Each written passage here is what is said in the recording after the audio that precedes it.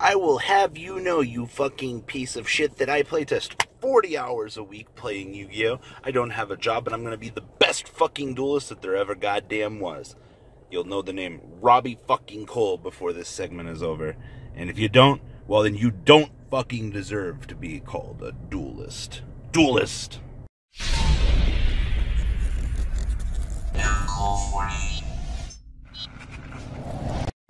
So that was your obligatory introduction. I hope you guys enjoyed it. I just wanted to make fun of the people that constantly sit here, justifying endless amounts of playtesting time. And just being like, I playtest 70 hours a week, blah, blah, blah, blah, blah. I'm a better player than you are. Unfortunately, that is not a very good mentality. It's like the old Yu-Gi-Oh! Player argument that was like, well, I've tapped a shot and jump in a regional, and your opinion doesn't fucking matter. What have you tapped? We still have many snail mentalities in this community, and it's, you guys know what I mean. It's very problematic as we've come along. But this is a video discussing playtesting time. Now, how much time a week do you allot to playing the children's trading card games that you have all come to know and love? Well, to be honest with you guys, I don't really get the chance to playtest all that much. So, on average, a week, I play more Vanguard than I fucking do Yu-Gi-Oh! And I barely play Vanguard. On an average week for Vanguard, depending on if Keegan comes over or not, and my other friends are over on Sunday nights, or if we're getting together on Sunday nights, I might get 2 to 4 hours on a Sunday, and then maybe 2 to 4 hours at a street point, and then the locals will play like 4 rounds. Outside of that, it's just kind of theorioing and just already knowing a little bit more of the loops and the things that go into it. So how do we compensate for that 2 to 4 hours that we're doing? Because, you guys might be following me on Facebook and you see that, we do well locals. We're consistently topping our 18 to 30 man locals. How do we do it without constant playtesting? So here's the thing, though. A lot of once you've got it drilled into your head, you can regurgitate. It's not necessarily a good thing, but I think it's something that you should know. Let's take Zoo for example. I've been playing Zoo since its release, actually. And I'm not going to say that I'm not uneducated with the deck, but I know a little bit more than the person that would be picking it up today. And just, once again, knowing the general ins and outs, knowing what loops to make when, make your question plays now, hold things. You guys might have watched my horrible audio quality video yesterday with Simo in it. You got the chance to see a little bit more inside my mind if you could bear through the audio quality. I apologize for that. Wasn't my fault. It's my computer's fault. It's also like 3 a.m. when we filmed that. So we were just trying to get through everything. But, much like these things and much like my previous background, I'm a stun player. I still say that, even after all of this time. Like the constant adapting that you have to redo into, this game. And I'll still tell that to players. The roughest thing that you do is when you take a break and you come back and you need to get reacquainted to this game. It's so very fucking hard to do. Yu-Gi-Oh! Is a game that will massively punish you if you are out for too long. And we're getting into a point now where new players might actually have an opportunity to come into the game. Look at Link format. It's right around the corner. Players are going to get the chance to relearn a new game. They're going to the game's going to be slowed down a lot more than players are used to. Getting a game past turn 5 that's going to be breathtaking to a lot of these people. So, a lot of the current blood is calming down. That's fine. The game's getting to that point, like I've said in countless other videos, we're coming out of a tier 0 format into new game mechanics. So I expect these things. So, back to the topic at hand here. Only playtest 2 to 4 hours a week. Sometimes people won't even be able to sit down for that. It's really hard to justify, the ends and the means here. And that's something that I can't help you really hammer time out of your day if you've got a super busy schedule. It's one of the more sad things. That's something that you need to do. It depends how much you love the game, how serious you want to be about these things.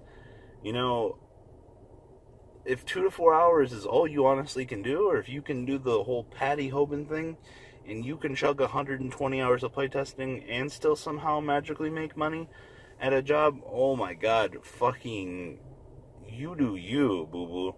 Alright, there are people that work, you guys think that these local card shop owners have it easy? Some of these people work in 90 hours a week, making less than you do, working a full-time job. And it's really sad, but these are the people that are doing what they love. And I think it's important that you understand that if you're playing Yu-Gi-Oh, you need to make sure that that's what you love doing, because it's going to get very repetitive very quickly. I've sat down, I've been playtesting 30 minutes in, I just want to stop because it's so repetitive. Zoo is unfortunately a very repetitive deck, but sometimes you gotta suck it up and you just gotta test draw some hands. You gotta be like, alright, zoo, zoo, zoo, zoo, zoo, zoo. It's all part of the job. You get yourself into what you're playing. You make your own bed. It's one of the unfortunate things about this game. So, I want to pose the question though. How much time do you playtest? How do you make time in your day for such activities as engaging in the sexual deviancies of smashing cardboard against cardboard? Inflicting the unruly task of 8,000 life points to your attempted goal of being at 0. Yeah, you want your opponent to be at 0. You want to be at 8,000. You want as many perfect games as you can get because you're a bitch-ass baller. Alright, so that's enough talking about playtesting. Let's get into a more controversial topic that has nothing to do with Yu-Gi-Oh! Let's talk about these old people that are out on the roads driving.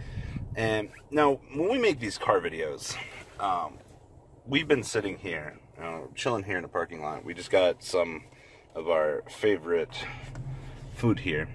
And I want to talk about, I've almost already died 2 times today. Now, I live in a little bit more of a small town here. And to be completely honest with you guys, I don't mind old people driving, but god damn, some of these old people, you guys know why I like to sleep during the day? Because if I go out and get food at 11 o'clock like a normal person, I at least have a 50% chance of dying to an old person. I'm not sitting here trying to text and drive. I at least have my full concentration on the road. But I'm worried for my safety some days, living in a community that has a higher percentile of old people. Because bada bing, bada boom, out of nowhere, senior citizen might not have their blinker on, and I'll be dead. Hello, I am dead. How are you? There's a very high risk of that happening. And it's actually ridiculous. At least with winter, I don't have to worry about dying. The roads take care of that for me. But summertime rolls around, I like to do what these nice senior citizens do. I like to get my food fresh. They're getting brunch over here, and I'm just like, ooh, brunch sounds fantastic, Been up all night, I want some food before we die at noon. But I'm scared for my life. Alright? We don't really talk about real things on here, but, that senior citizen driving might kill me. Don't go taking away their licenses, but, South Park made the reference years ago, and I didn't actually realize it until much later in my life. Be careful when you're driving through rural towns that old people might want to live in.